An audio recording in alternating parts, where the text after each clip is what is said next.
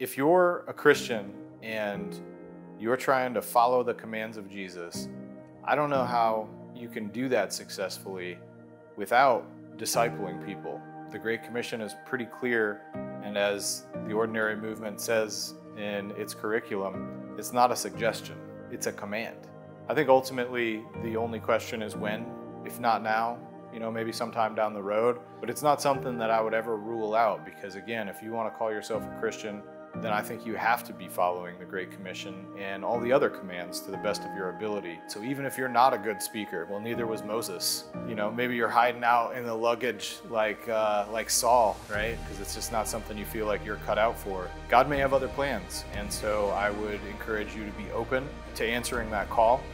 If you're making excuses, or if you are providing reasons for why you can't lead a group, then that means you're being called in some way, and the only question is who's calling you to do it. So if you're interested in discipleship and having a curriculum laid out for you to be able to deliver on that, Ordinary Movement is a great option for you.